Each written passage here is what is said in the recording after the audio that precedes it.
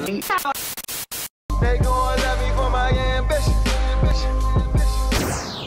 guys, welcome back to my channel. So today we're going to be talking about how to travel with your dog. I don't know how to travel with a cat, so we're not talking about that. It's just going to be how to travel with your puppy or dog. So recently I went out of town with Carter. If you don't know who Carter is, then make sure you check out the other videos. But here's a picture of my baby. So I've never necessarily traveled anywhere with him before besides, I don't know, going to the vet or whatever. We've never stayed in a hotel or anything before. So this was the first time doing that, and I had to do my own research and kind of figure out what things to bring with him so he is comfortable during the stay. So the first thing that I highly recommend you having when traveling with your dog is a carrying bag. I've already had this from when he was, little, of course. It's super important in making sure that he is easy to carry inside or wherever you're going. Or also you could use the same carrying bag, if I'm not mistaken, on the plane. I didn't go on the plane, we took a road trip, but if you're traveling with your dog on a plane, make sure that you're looking at the guidelines of how the puppy should be transported. This mesh bag might not be enough. You might need a portable crate, so make sure you look into that for sure. Along with a carrying bag, I ended up getting a portable playpen. So this was super important when we were in the hotel, which also make sure your hotel or Airbnb allows pets beforehand, because most times, if not at all, they have an extra fee. So the hotel that we stayed at had an extra $25 fee for a pet, so that is what we had to do. So I had a portable playpen because at home he has his own cage and playpen extender.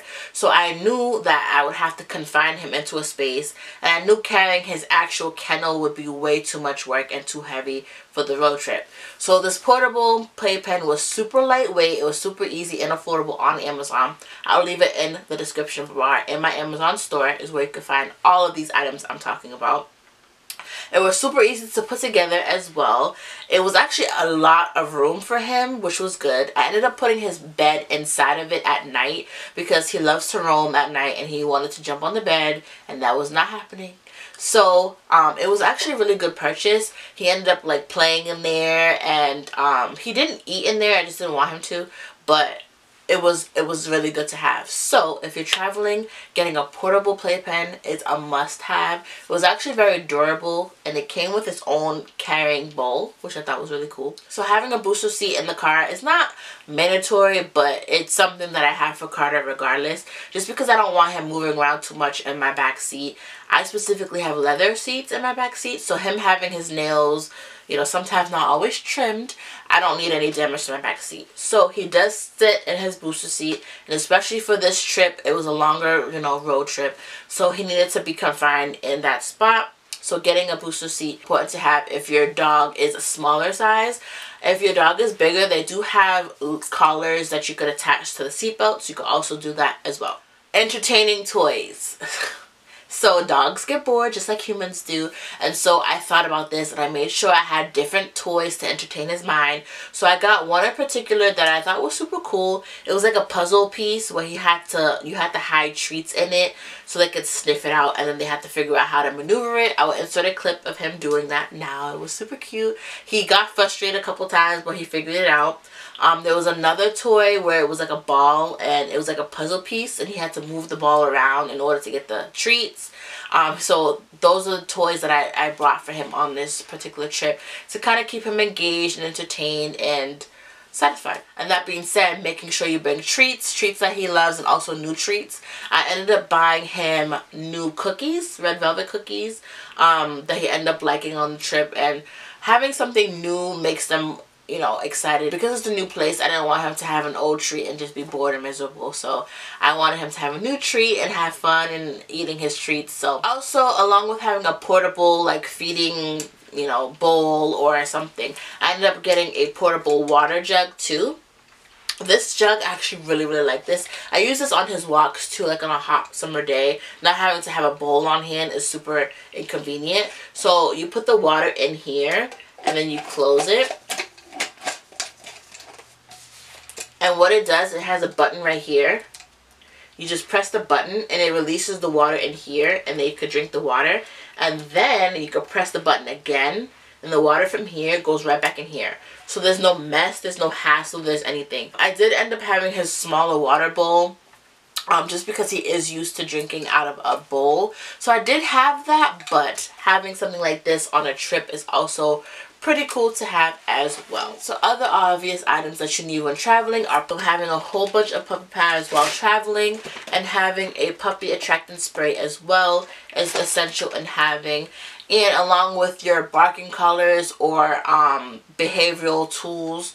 So I had my beeper. If you don't know what I'm talking about, then make sure you watch his essentials items video, where I talk all about the barking collars and the beeping devices and such. Having those is important when you're traveling and staying at an Airbnb or a hotel, because you don't need them disturbing other people. Especially the first night, he didn't quite sleep. He wasn't comfortable, so he was, you know, barking at every noise, at every door closing and everything, so I had to make sure that he was fine. So I'm going to now insert just a couple clips of our stay to kind of see what his setup was looking like with his playpen, his bed, how I ended up feeding him and everything. So go ahead and enjoy that. So we bought his bed, his blanket, all stuff that he knows while we're in the hotel. And we have his little portable playpen. Comes in this cute little case, so we're gonna put that like in this area so he could have this as well. Bed. I just want him to know that this is his space while we're here. And I put his puppy pad right here just because, you know, carpet over here and over there.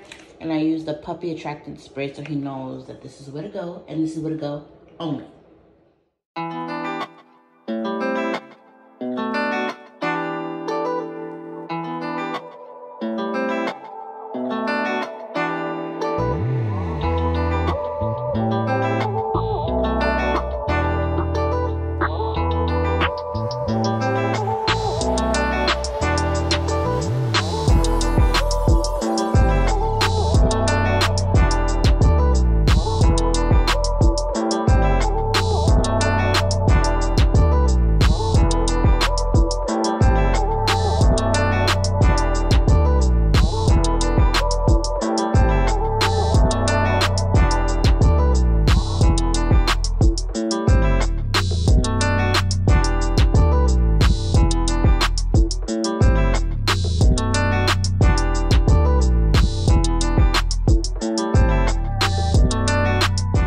So this is the same carrying case, look at him in the little coat, that we had when he was a baby.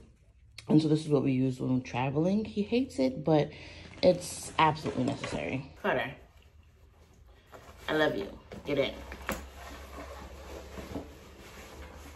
Good boy. And this is what we got. He's in there. His face is right here. He's mad. This is his car seat. We just buckled it to his jacket for the time being, but you can buckle it to his leash. If you enjoyed that, I hope these tips are helpful. Don't forget to like, comment, and subscribe. If you have any additional traveling tips on how to travel with your dog, then make sure you leave them down below, because sharing is caring. And I'll catch you guys in the next one. Bye, guys.